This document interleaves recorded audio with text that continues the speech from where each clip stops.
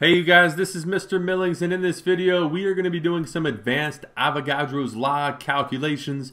So grab that periodic table of elements and grab that scientific calculator, and let's take a look at an example problem. In this example problem, it says that 4.67 times 10 to the 25th molecules of hydrogen gas are placed in a flexible container. If the volume of the gas changes to 97.3 liters, then determine the number of moles of gas that will be present inside the container, and we're going to assume that this is all happening at a constant pressure of 1 atmosphere and a temperature of 273 K. So it looks like we have some sort of container. It appears to be a flexible container, meaning that it can expand and contract.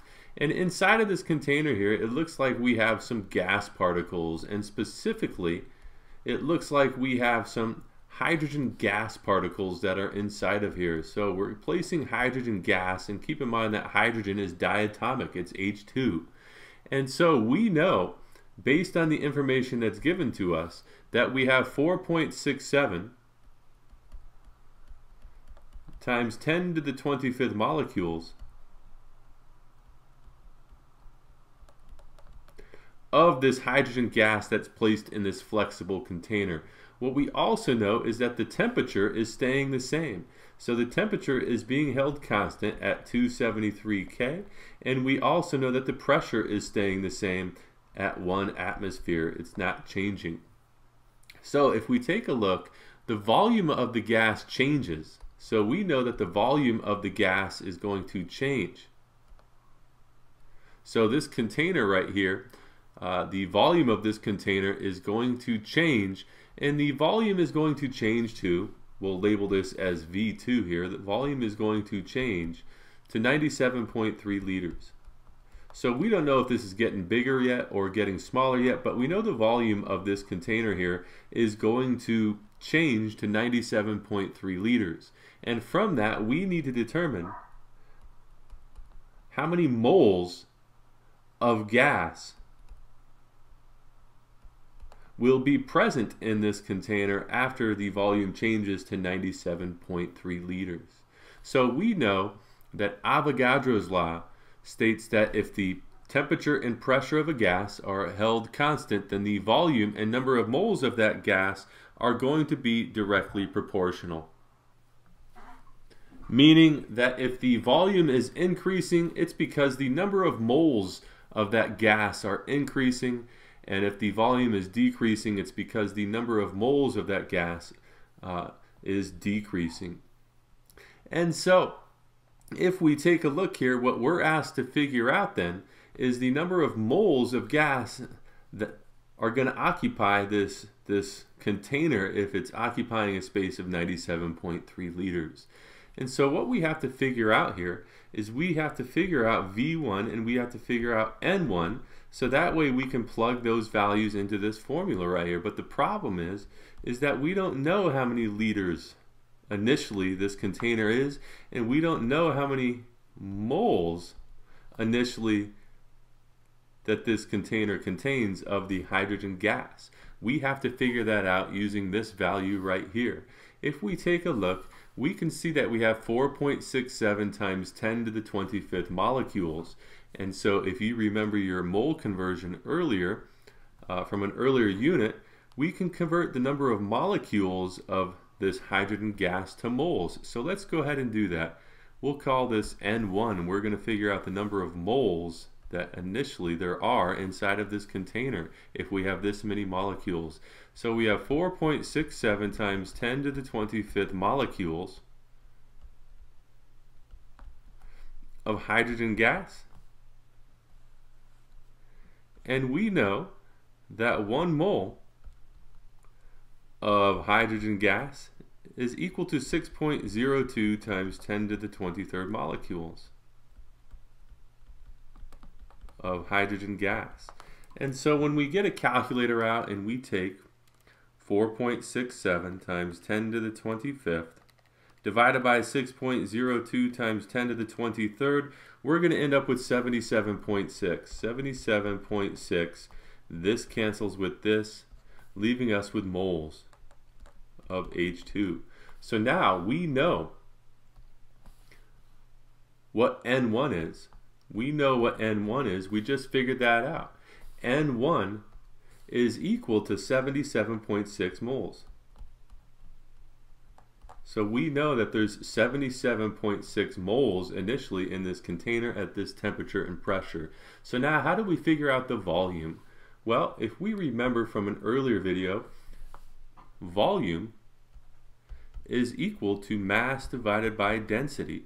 So if we can somehow figure out the mass of the hydrogen gas that's in here, we can plug it into the volume formula and figure the density formula and solve for volume and figure out the volume over here. So to get our mass, and we'll put this in a different color, to get our mass, we have to take the number of moles, 77.6,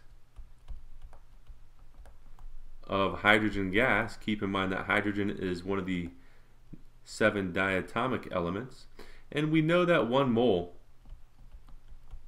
of H2, if we look on our periodic table of elements, is 2.02 grams. And so when we take 77.6 times 2.02, we're going to end up with 157. So we know the mass now is 157 grams. But remember, we're trying to find the volume. So now what we can do is we can plug this into our volume formula, or our density formula rather, and solve for volume. So if we take a look, we see that the mass here is 157 grams.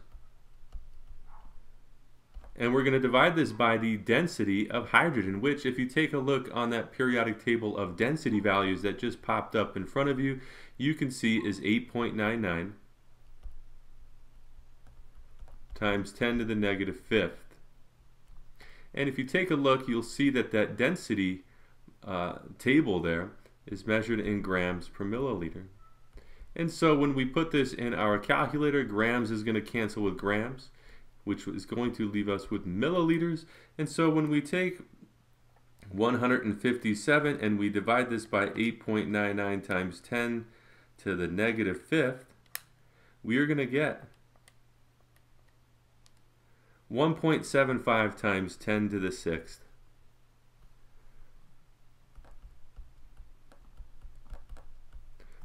Milliliters. But if we take a look, this is in liters, and we have to figure out the volume in liters, so we have to now convert this to liters. So let's go ahead and do that. Let's do some dimensional analysis here to convert this to liters. We want to cancel out milliliters and convert to liters. We know there's 1,000 milliliters in 1 liter, and so when we put this in our calculator, we are going to end up with, let's put this in our calculator,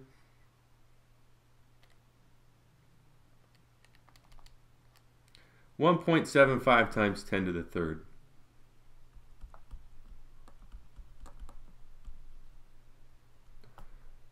Liters. So we had to do all of this work just to figure out what N1 is and now what V1 is. So now we know that V1 is equal to 1.75 times 10 to the third liters.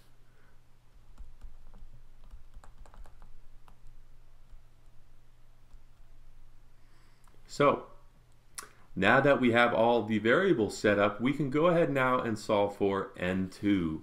So let's go ahead and do that in our final step. In our final step, we know that we're trying to solve for N2. And so N2 is going to equal V2 times N1 all over V1. And so when we take V2, which is 97.3 liters, times V2, times N1, which is 77.6 moles, and then we're going to end up dividing by V1, which is 1.75, times 10 to the third liters, and we put this in our calculator.